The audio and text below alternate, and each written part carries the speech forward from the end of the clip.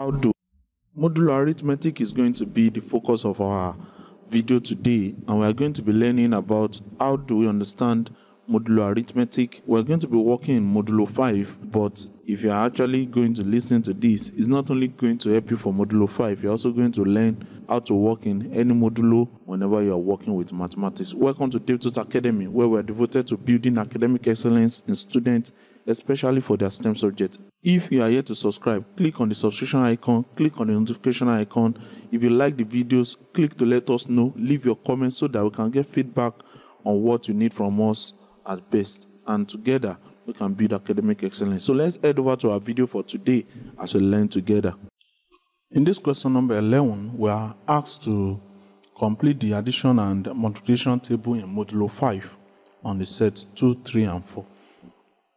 Now, before we go ahead, if you remember the wall clock with its gradation of hours, normally, if you have our wall clock like this and we want to give our time,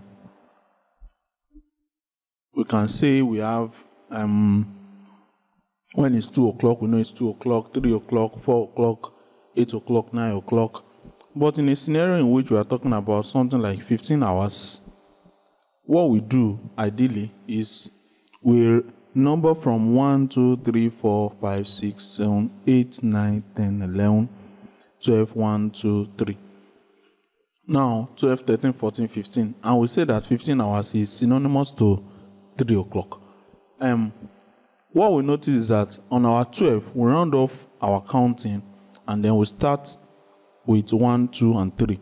In the same way, we can tag 17 hours as 5, and then we can tag 20 hours as 8. So now, this is obtainable because we're actually rounding off at 12. So 12 we can take as our benchmark, and any number after 12 we can round up to start all over again from 1, 2, 3, and go. This is the concept of modulo that we are going to be working with in this question. But here, instead of working with modulo 12, we are going to be working with modulo 5. Modulo 5. So now, that means that at every point at which you get to 5, we round off at 5. So we don't have 5 at all. We can only have 0, 1, 2, 3, and 4. And that will make a complete circle before we go over our circle and start all over from 1 again. So in that particular instance, that means that if you want to tag, let's say, number 7, 1, 2, 3, 4, 5, 6, 7. 7 will be congruent to 2. That is the language we use when we're talking about modulo. 9 will be congruent to 4. And then, let's say 12, 9, 10, 11, 12. 12 will also be congruent to 2. Now, all these are obtainable whenever we are working with mode 5, which is the mode that will be working in our question, modulo 5. So, with this background, we can also look at a better means of expressing this. Normally, we can find our expression by just using the remainder concept. Like, if we are dividing by 5, like 4 times 3 normally is 12. But now I want to use it in modulo 5. We are doing that in modulo 5. We know that 4 times 3 originally is 12. But if we take 12 in modulo 5, what we are going to have is 12. Let's say we divide 12. We use 5 to divide 12. That will be 2, remainder 2. So the value of 4 multiplied by 3 in mode 5 is 2, which is the value of the remainder when 12 is divided by 5. In the same way, we can say 4 times 4 in mode 5. That will be 16. But now, if you want to find 16 in mode 5, we can say 16 divided by 5. 16 divided by 5 is 3, and we will have 1 as the remainder. So 16 in mode 5 is actually 1. So now, using this concept also, we can use that to solve our question in modulo. So now, in our table, the addition table, we can go ahead to find the expression for the modulo when we are doing our addition. In the first table, 2 plus 2 is 4. That's not up to 5. We don't have a problem with that. 2 plus 3 is 5, but we round that up to 0. 2 plus 4 is 6, and 6 will constitute mode. It will constitute 1 under mode 5. 2 and 3 again is 0. 3 and 3 is 6, which is 1. 3 and 4 is 7, and that will be 2 under mode 5. 2 and 4 is 6, that will be 1. 3 and 4 is 7, that will be 2. 4 and 4 is 8, that will be 3 under modulo 5.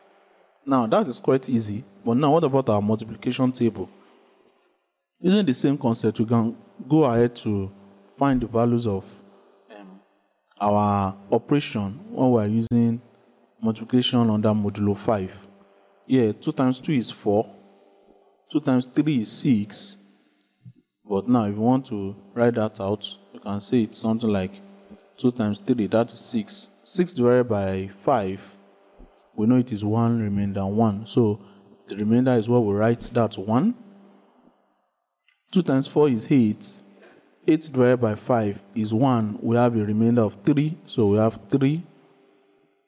Then 2 times 3 again, we've expressed that before. We have it will be 1 under modulo 5.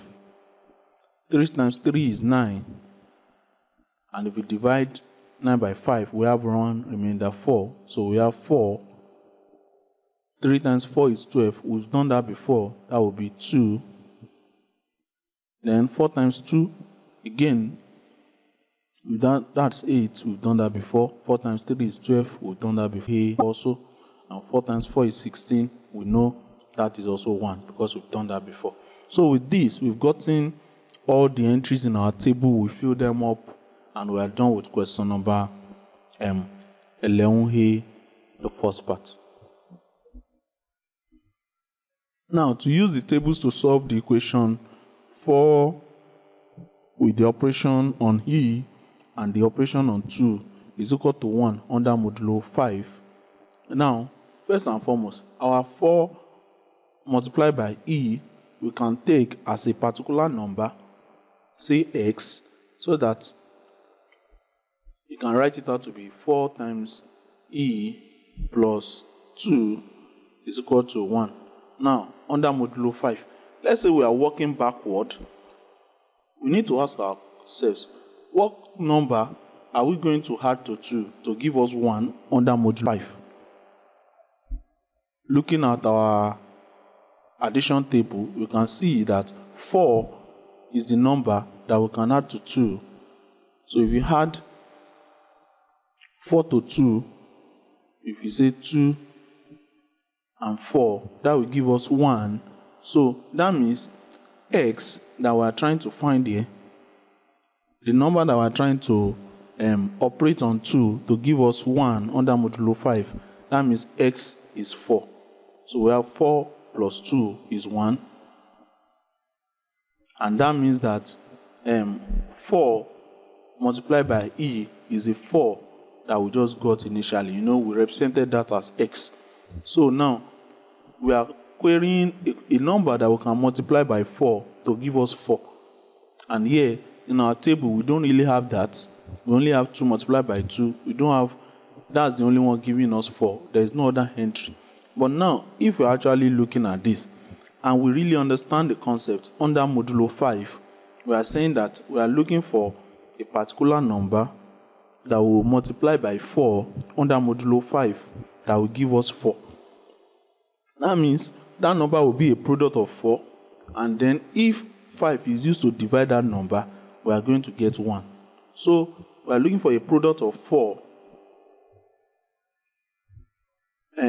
that we have a remainder 4 whenever we divide that number by 5. So the product of 4 with remainder 4 whenever we divide by 5 actually is as simple as 1.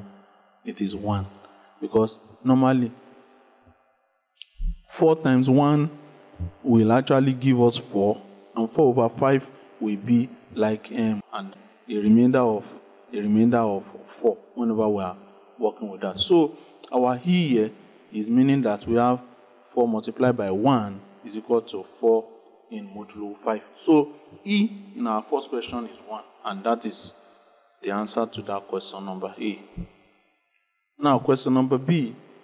Since we now understand the concept of using operation in modulo, now in question number B, we are given that 4 plus n times 2 is 2 in mode 5. Now, in the same manner, let's say our first two entries, 4 and n, let's call it y. So y multiplied by 2 is 2. Looking at our table, what entry do we have that is multiplying 2 to give 2?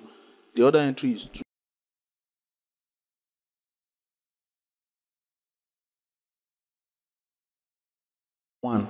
The only number that will multiply 2 and still give us 2 is actually 1. So, therefore, 4 plus n is equal to 1. Is the y that we are putting in, and that is under modulo 5. So, now what number do we add to 4 that will give us 1 under the modulo operation 5? Now, we are looking at 4, then our answer should be 1. If you are to take out our previous addition, you can see that 4 and 2, whenever we add them together, it will give us 1 in modulo 5. So, meaning that our n is equal to 2. And with that, we've also gotten the value of n. That's all we're going to be having for today. Is DevTut Academy, and if you have found this video useful, go ahead and subscribe to the channel, click on the notification icon, like the videos, share with your loved ones, share with your friends, share with your younger ones, share with your relatives, and together, let's build academic excellence in students. Until next time, God bless you.